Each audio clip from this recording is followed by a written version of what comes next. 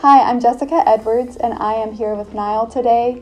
We are celebrating International Education Month here on campus and globally, and so I wanted to do a little interview with Niall to learn more about why he is here at NCWU. So, introduce yourself. Yeah, so I'm Niall Tunney. I'm 20 years old. I'm from Belfast, a small town just outside Belfast in the north of Ireland.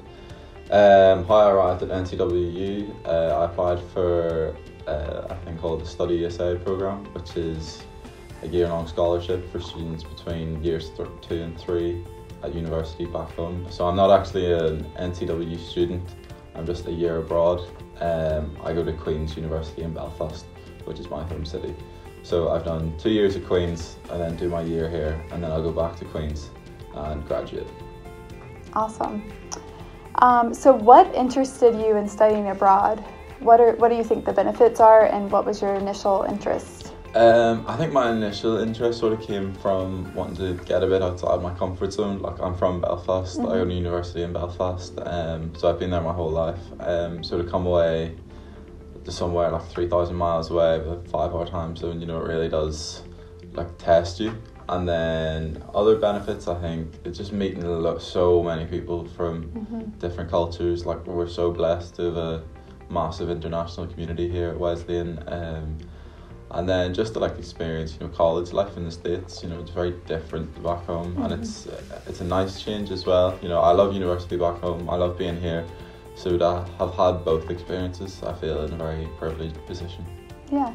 Are there any benefits with your work in the future? So yeah, I would say definitely I become a lot more employable from doing a year abroad. I've shown that I can work and manage my load on an international schedule as well as home. Even just being able to speak to people from different nationalities, different countries. I think that'll definitely benefit me in the future ahead of people who have maybe just done their 3 years of university at home. Okay, cool. And then what is Study USA? What is the history of that program? Yeah, so Study USA was founded, it was 1994, I think. So the idea behind it was to give, basically from 1972 to 1998 in Northern Ireland, we had a period of time called the Troubles, where there was a bit of sectarian conflict, and it maybe wasn't the nicest place to live and to study. So the idea behind the Study USA program was to give students the opportunity to go to America for 1 year and experience college life. So they take about 54 students every year, and it's a really nice package. We get fees waived, we get Study USA cover our accommodation costs, our meal plans, stuff like that. And then what we have to do as part of that, we have 15 hours of class a week. We have to do a 3.0 GPA. We have to do ambassadorial presentations for Ireland, so this being one of them. What else? I think that's the main points. But yeah, I think the idea was just to get people out of Ireland at the time. Obviously it's a much nicer place now, but at the time it was to give people the opportunity to get abroad and experience maybe a college life that they weren't getting back home. Yeah, and what's your major back home? Economics and finance. Okay, and so when you're here, what are you studying? I do business administration here. That's part of the program, to do business-related subjects. Okay, yeah. That's awesome. So if there was a student, maybe in high school or college even, and they are looking into studying abroad, what would you tell them? I would definitely say expect the unexpected. I don't think there's much you can really tell someone until they're actually, you have to come and experience it. We had loads of orientation days and things like that, and yes, you're told useful bits of information, but I don't feel like you're going to get any sort of grasp on it until you're actually here. So definitely just be prepared for that.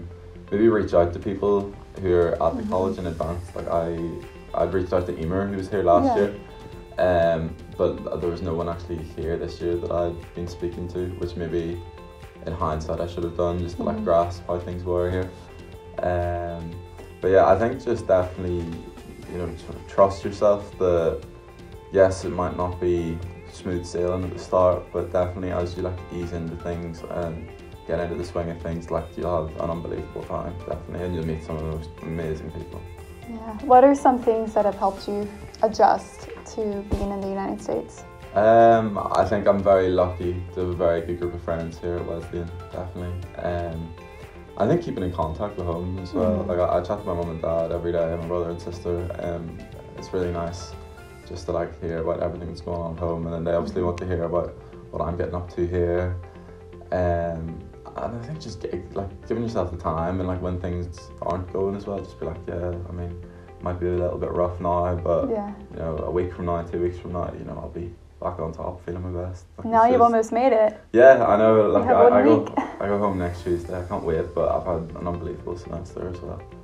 That's awesome. And did you do any sports or like extra things while you were here this semester? I was playing on the soccer team, which is again like opened me up to meet so many new people, so many different countries, cultures, and just an amazing group of people. That's awesome. Couldn't be more grateful to be playing on it. That's cool. Okay, what is the biggest thing that you've learned, and not just in general, but because of studying abroad? So if you look at this semester, what is your biggest takeaway from studying abroad? I would say, like, we talked about like employability earlier, and maybe that's like your hard skills. I think your soft skills, like your resilience, your communication and stuff, like that comes on massively here, because you know, like you're on your own. You're having to talk to people who maybe English isn't their first language, and sort of make conversation like that. There's so many different things, it's hard to pick one. But I think you just learn a lot about yourself, and just how, when you're out of like your support network and away from everything that you're used to, how you as a person like operate and deal with, you know, these little problems that life throws at you. Yeah, like they were there, but you didn't get to use them until you were here. Yeah, because like back home it's very easy, just anything goes wrong, you know, 20-minute drive up to mum and dad, you know, cooked meal. Whereas here it's just learning how to like deal with it and move past it. It's huge. What is the difference in your school at Queen's, right? Queen's in Belfast, and North Carolina Wesleyan? I guess that. So I would say firstly the student population. We have about 2,000 students at Wesleyan. Queen's has 25,000. Just the size of the facilities and everything at Queen's, it's massive. Even staff, like Queen's 2,400 academic staff, and that's just it. Wesleyan was founded in 1956? Yeah. And Queen's was 1845, so obviously it's a lot older and it's had a lot more chance to grow. I would say it's less common to live on campus back home. Obviously, like most of us are in dorms. Back home, I would live in like a student house, which is maybe like a 5-10 minute walk from where most of my classes are. The sports scene isn't nearly as big back home as it is here. Like the majority of Wesleyan is maybe a student athlete or involved in some sort of sport off campus, but Queen's that just isn't the case at all. There's so many, like it is so different, but like it's in a good way almost, like to be able to experience both. Like I'm very lucky. I would say that's probably the most one. I would say just sheer scale is the major one. Like the library at Queen's, it can take like 2,000 people. I'm not sure that the library here could, but I would say scale is definitely the main one. Yeah. Okay, so last question is, what are your plans when you'll finish this year? So you'll finish in May, and then you go home. What happens next regarding your education? Yeah, so before I knew I was going to be accepted on the study essay, I'd had a year-long internship with a company called Fintree I found up, and they work with like regulating tier 1 investment banks.